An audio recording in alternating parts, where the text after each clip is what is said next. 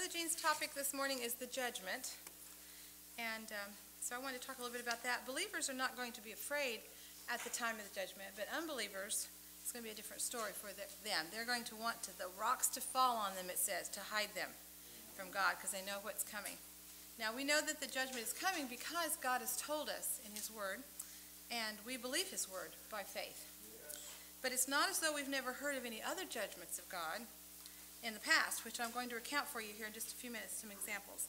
Because of the record, we can reason that what God tells us is going to happen on the day of judgment will come to pass because we have these examples for us. God is faithful in keeping his promises, and we can see this in his word so that we know then to look forward to that when it's going to come. So I'm just going to recount these very familiar passages to you. One is about the flood, of course, from Genesis 6. Here, we're going to read just a little short passage that tells, he's telling what he's going to do, first of all. Then the Lord saw that the wickedness of man was great on the earth, and that every intent of the thoughts of his heart was only evil continually. The Lord was sorry that he had made man on the earth, and was grieved in his heart. And he said, I will blot out man whom I have created from the face of the land, from man to animals, to creeping things, and to birds of the sky, for I am sorry that I have made them. But Noah found favor in the eyes of the Lord. So we know by that what he said he was going to do, and then over in just the next chapter, how he carried that out was by a flood.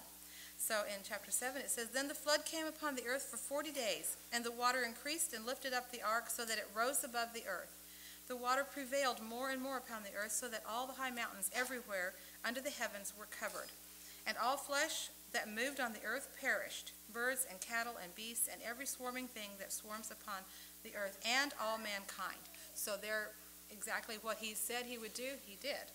So another example then is the people of Israel, all the warnings that God gave them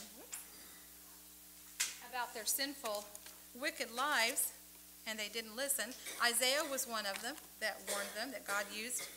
In Isaiah, the 3rd chapter, he says, For behold, the Lord God of hosts is going to remove from Jerusalem and Judah both supply and support, the whole supply of bread and the whole supply of water.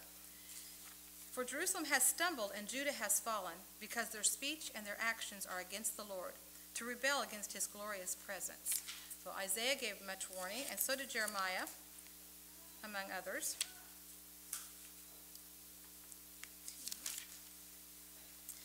And say, Hear the word of the Lord, O kings of Judah and inhabitants of Jerusalem. Thus says the Lord of hosts, the God of Israel.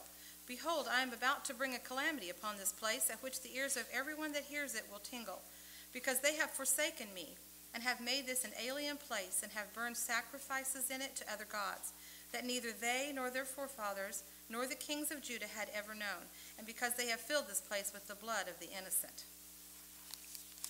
Over in the next chapter, he also goes on to say, Behold, I'm going to make you a terror to yourself and to all your friends, and while your eyes look on them, they will fall by the sword of their enemies. So I will give over all Judah to the hand of the king of Babylon, and he will carry them away as exiles to Babylon, and will slay them with the sword. So there he's telling again, of course the people did not listen, as we know.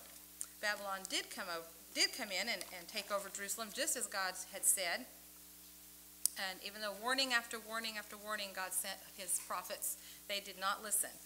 And so this is the result here. This is exactly as he said it would happen.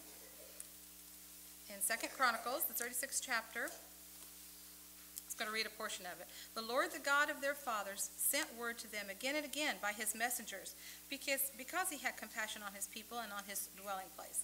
But they continually mocked the messengers of God, despised his words, and scoffed at his prophets, until the wrath of the Lord rose against his people, until there was no remedy. Therefore he brought up against them the king of the Chaldeans, who slew their young men with the sword in the house of their sanctuary, and had no compassion on young man or virgin or man or infirm. He gave them all into his hand. All the articles of the house of God, great and small, and the treasures of the house of the Lord, and the treasures of the king and of his officers, he brought them all to Babylon. Then they burned the house of God, and broke down the walls of Jerusalem, and burned all its fortified buildings with fire, and destroyed all its valuable articles. So it happened just as God said. He did exactly what he said he would do. So just as these and many other judgments that we could talk about this morning were carried out by God, he clearly tells us there's one more judgment to come. In his word. He doesn't hide it. He reveals it to us.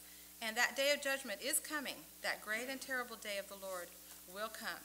And I want to close with Brother Gene's text for his sermon this morning from 2 Corinthians 5:10. For we must all appear before the judgment seat of Christ, that each one may receive the things done in the body according to what he has done, whether good or bad.